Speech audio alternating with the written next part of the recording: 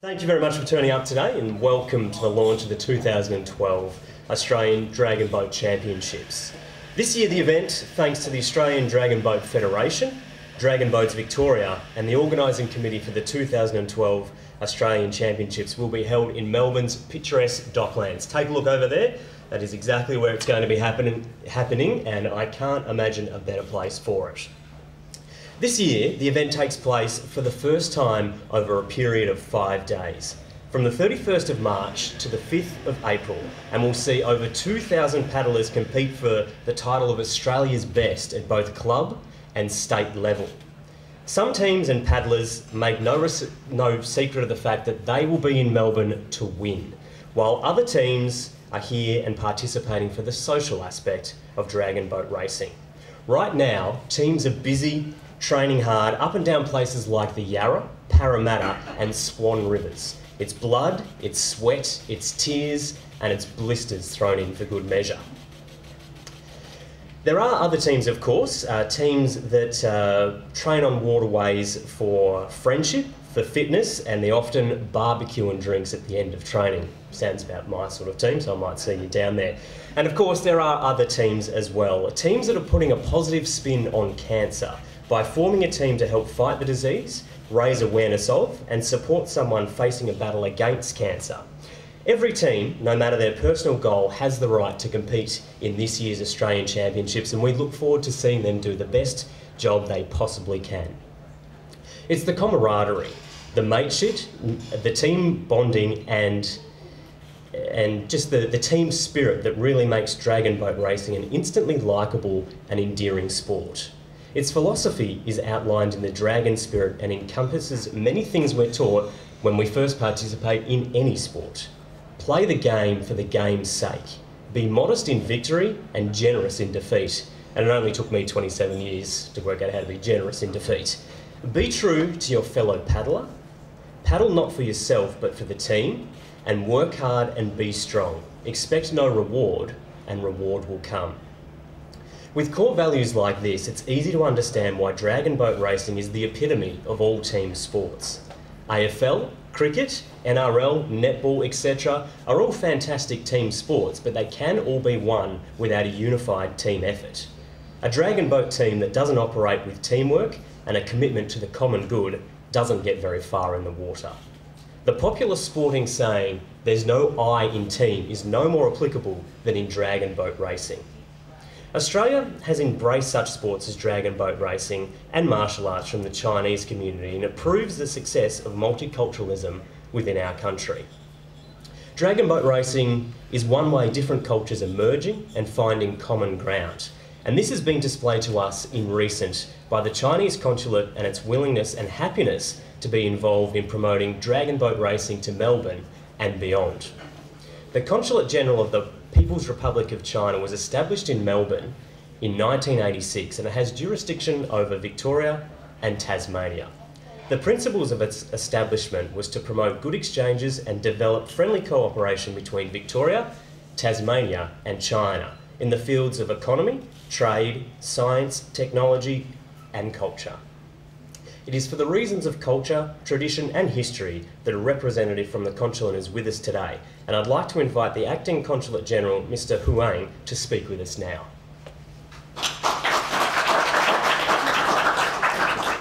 To the Honourable Deputy Lord Mayor Susan Riley, the City of Melbourne Councillor Kevin Loy, and Mr. Cal Watt, President of the Australian Dragon Boat Federation, Mr. Trevor Hoggett, President of Dragon Boats of Victoria, and Mr. Adam Zhang, the representative of China Southern Line. Ladies and gentlemen, especially for the some of players of Dragon, paddlers of the Dragon team, good morning. As we know, Australia is one of the world's strongest country in aquatic sports. It won 9 gold medals in swimming, rowing and canoeing at the 2008 Beijing Olympics. Whereas when it comes to history of aquatic sports, China was also very popular in the ancient time. It was over 2,000 years ago that ancient Chinese began the tradition of dragon boat racing in memory of patriotic poet Qu Yuan. This tradition has sustained the change of times and is still widely adored by modern Chinese and overseas people. Before coming to Melbourne, I thought I was missed watching the dragon racing for years. It turns out that I was wrong. I'm really very honored and excited and surprised that learned that large dragon boat championship will be held in Melbourne in next month. As many as more than 2,000 paddlers, participants from Australia nationwide.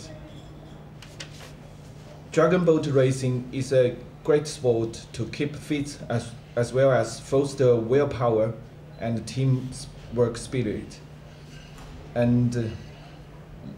But more than that, I think it could be explained by their interest to Chinese culture, because the dragon is really a symbol of Chinese culture. And the story of bold and kind fishermen paddling the dragon boats to save the joying patriotic poet Qu Yuan is a household tale in China. So the mutual understanding and friendliness between peoples are the vital foundation and endless driving force to the sound advancement of China-Australia relation. Through providing Australian public an opportunity to watch and experience in person to the dragon boat racing with authentic Chinese features, the Dragon Boat Championship is believed to be able to further inspire the interest and affection of Australia on Chinese culture again, and thus deepen the friendship between China and Australia. Finally, I wish to express my heartfelt thanks to the Australian Dragon Boat Federation for the thoughtful arrangements in organizing the championship. And I also highly valued that for the City of Melbourne for their spread and promote the Chinese culture in the City of Melbourne, and also as well as the multicultural in spread and promotion in Melbourne.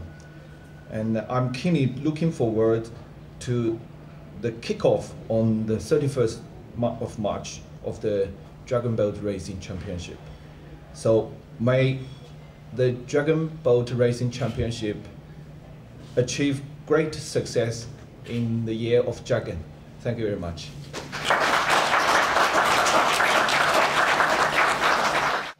The Melbourne City Council, amongst other things, it keeps the city alive and buzzing with an array of sporting, artistic, Indigenous and cultural events. It would seem no matter the day or time, Melbourne is entertaining its residents and visitors in some capacity, somewhere, with something. The Deputy Lord Mayor Susan Riley, aside from being a successful businesswoman in the publishing and media field, also sits on all City of Melbourne Council committees. Deputy Lord Mayor Riley is also a member of the Melbourne Spring Fashion Week Advisory Board, the Melbourne Arts Trust Board, and the Moomba Advisory Board, and that's just to name a few. She's involved in a few others as well. It's conclusive proof that Deputy Lord Mayor Riley is somebody who is eager, committed to working hard, to getting involved, and to making a positive contribution to Melbourne society. So it's with great pleasure that I welcome her to speak with us today about Melbourne's love affair of water sports and the potential future plans for the Docklands area. Thank you. To our Consul General, thank you so much for coming this morning. To Councillor Kevin Louis, Kevin and I seem to follow each other around. We're great mates. Karen Wu, the Community Development Manager of Lend-Lease. And there's so many familiar faces around me today. There's Trevor, there's David, there's Jenny, and what would we do without Southern China Airlines? Thank you for coming. Before I begin, I respectfully acknowledge that we are gathered on the traditional land of the Kulin Nation, and I pay my respects to the elders both past and present. Now, isn't it a good morning? Just have a look out there. If we can produce this at the end of March, I think everyone's going to be a winner. It's a spectacular sight. I am the Deputy Lord Mayor, and it is my pleasure to join you today. Now, I have to say, dragon boat racing has sort of been part of the history of the city, and it seems to go in waves. But having said that, it's absolutely so special that we have ahead of us the Australian Dragon Boat Championships. Now, from what I'm gathered, and I have seen them before on the Yarra, the dazzling speed and the beating drums all set against the wonderful backdrop of Melbourne's skyline. And I am delighted to welcome this terrific event to our waterfront. The City of Melbourne has supported dragon boat racing for many years, and we believe it brings a great sense of theatre and excitement to the city. And I'm sure you'll agree that the residents and visitors are enjoying the city's waterfront more than ever before. Now, while vessels have glided through the Yarra for many years, the development of such areas as Docklands, North Bank and South Bank is now attracting people in greater numbers to enjoy maritime events of many kinds. Dragon boat racing allows us to see the finest athletes in action, and in the next 5 days, close to 3,000 participants from a wide range of backgrounds will take place. And I think what Trevor just said to me before just reminded me how much any sporting event in the city is so good for the city. Trevor was saying that there's about 25,000 beds booked for this race, which just helps the economy of Melbourne so much. And flowing into Easter, they might stay and enjoy our beautiful city. So what an apt symbol for Melbourne, a tradition beginning in China more than 2,000 years, flourishes in a modern city as ours.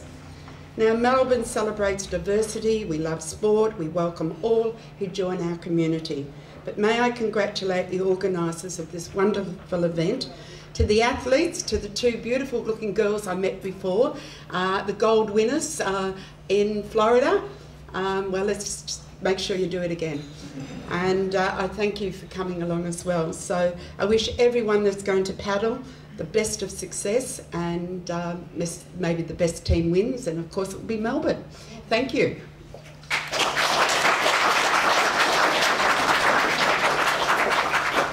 Thank you very much, Deputy Lord Mayor Riley. Now, I'm sure you can understand there have been various individuals and groups who have worked tirelessly to ensure the 2012 Australian Dragon Boat Championships is the best it can be. I shudder to think how many hours have gone into organising and the effort that's been made to create a cohesive and meaningful event. Eliza Campbell is a part of the 2012 Australian Championships Organising Committee, and I can only imagine she's experienced her fair share of long working days, nights and weekends recently. And I'm not too sure how she managed to prepare for us today, but as a true professional does, she has. So I'll welcome her to the stage now to speak with us. Honoured guests, members of the media, gentlemen, ladies and gentlemen, and of course paddlers. The 2012 Australian Dragon Boat Championships will be held from the 31st of March to the 5th of April here at Docklands. The event is expected to draw around 3,000 paddlers, I'll go there, from across the nation to compete at both club and state levels. Along with the competitors, where you'll see thousands of sponsors, volunteers, officials, dignitaries, honoured guests, and all the spectators that we are sure the event is going to draw. Now, we probably could have done it a little differently. We probably could have taken our event to an established rowing course. But instead, just to the left of me here, we are in the process of building an Olympic standard rowing course right here at historical Docklands, with the fabulous backdrop of Etihad Stadium. Docklands is the home of dragon boat racing, so really there was no question as to where we were going to hold the event in Melbourne. Now, just a little bit about the racing, just generally, for those of you who are not too sure. Race days will consist of 200 metres, 500 metres, and the fast-paced 2-kilometre race, or sweeps race, where we will see the dragon boats racing around the outside of the 500-metre course. A cat and mouse style race, where the slower boats will go first, followed by the faster boats. It's always an exciting demonstration of dragon boat racing, and also shows a sweep's key ability to get the boat around the course. And will include a marketplace just under the public art piece, the cow up the tree, and will house our retailers, providing paddling equipment, merchandise and hot coffee for paddlers. We are also working with a number of the restaurants around the Docklands Harbour to ensure that we have great lunch and dinner deals for paddlers and also some great deals at the bar, which we know is very important. So none of this could be done without the organising committee, and that has been said this morning. And these committee members are all voluntary positions. So the organising committee consists of an event chairman and around 15 key members with an army of subcommittee members that take care of things like volunteers, tents for competitors, merchandising and logo designs, finishing tower, water tanks, marshalling, government permits, boat preparation, Facebook, Twitter feeds, websites, safety boats, and not to forget the all-important toilets, because we all know that dragon boat racers do keep relatively hydrated. I will just take this opportunity to pass the apologies of the event chair on, David Abel. He wasn't able to make it today due to work commitments. I'm David's partner, and he was happy for me to represent the organising committee and speak on his behalf. Because in fact, I'd say he's rather used to it. In partnership with the City of Melbourne, Parks Victoria and Dragon Boats Victoria, and based on the success of the event, we'd really like to see a home or a hub for water sports in Melbourne built here at the Docklands, allowing increased access and visibility to the promotion of dragon boat racing and other water sports in Victoria. I'd like to say a really big thank you to the people that have come along today. The Acting Consul General of China, Mr. Kung, thank you very much. Deputy Lord Mayor Susan Riley, thank you for coming. And of course all the others that have come to join us today. You really have brought a lot of support that will flow through to our opening ceremony and our race day events. A big thank you to Mr. Kel Watt, who's the President of the Australian Dragon Boat Federation and really is all things dragon boating in Australia. And also a big thank you to Mr. Trevor Huggard, whose continued support we absolutely could not do without. We are also fortunate enough today to have the coach of the Australian National Dragon Boat Championships, the Auroras, Serge Kussowski. So Serge is just back there in the blue t-shirt. And we also have quite a few members of the Auroras team around, and you can't miss them with their green and gold on. So what's next? Training, preparation and promotion. We are continuing to work to promote the sponsorship of the event and also advertising, but we are planning to have and attract national media coverage, and that's where we need your help. There will always be somebody around that's willing to take an interview, do a supporting piece, to encourage and to get people down to the Docklands for the 2012 Australian Dragon Boat Championships. But I just say, from personal experience, dragon boating is a different kind of sport. It is filled with opportunity, and I'm someone who can attest to that through the years that I've been dragon boating. There are many people in this room that have seen dragon boating grow in Australia, but in particular have seen the path dragon boating has taken in Victoria, and this event signifies the start of something new for Dragon Boats Victoria. To be a dragon boater, you don't need to have started at the age of 5 and worked for many years. You can go as far as the world stage just by making a decision to change the way you manage your time or prioritise your life. Anything is possible in the sport of dragon boating, and it's this promise and opportunity that we want to bring to the Docklands this year. So working in partnership with the Australian Dragon Boat Federation, Dragon Boats Victoria and the organising committee for the 2012 Australian Dragon Boat Championships, we are honoured and excited to host the athletes from the states and territories around Australia. And once again, I ask you to go out there, promote our event and help us make it the best Australian Championship so far. Thank you. We do just have one more thing to do before I hand the microphone back. It gives me great pleasure to announce the name of our mascot, the Weedy Sea Dragon.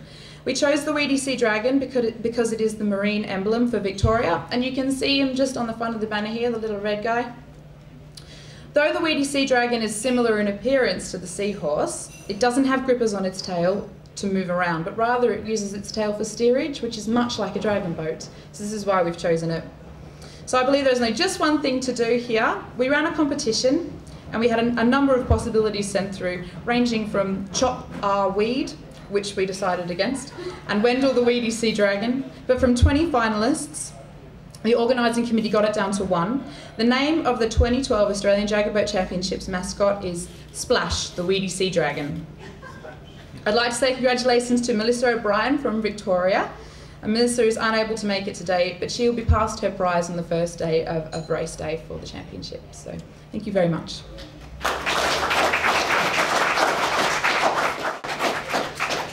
Thank you very much for that, Eliza. You certainly sold the event, and I think we're all going to attend anyway. I hope today has highlighted to you the 2012 Australian Dragon Boat Championships are going to be an event not to be missed. And to carry on from Eliza there, I'd like to take this opportunity to thank our guest speakers, Mr Huang, Deputy Lord Mayor Susan Riley, and of course Ms Campbell as well.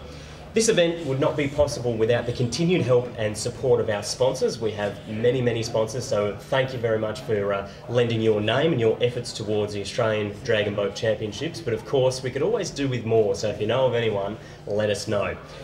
We've been joined here today by representatives from many of the Victorian Dragon Boat teams and the Australian Dragon Boat team, the Auroras, including their coach, as we found out before, won a number of medals recently in Tampa and in China. So to everyone else who's here today, thank you very much. We trust that you'll be attending the event, and you're most welcome to join us for a chat, coffee, whatever else is on the table up there, and there is a dragon boat out there as well if you'd like to get some photos or find out a little bit more about it. So the 2012 Australian Dragon Boat Championships will be held from the 31st of March to the 5th of April in the Docklands, that very area over there, and it does not get any nicer or any better. Melbourne is set to put on a show for us all, and I think all that's left to say is good luck to everyone who is competing. See you there, and thank you very much.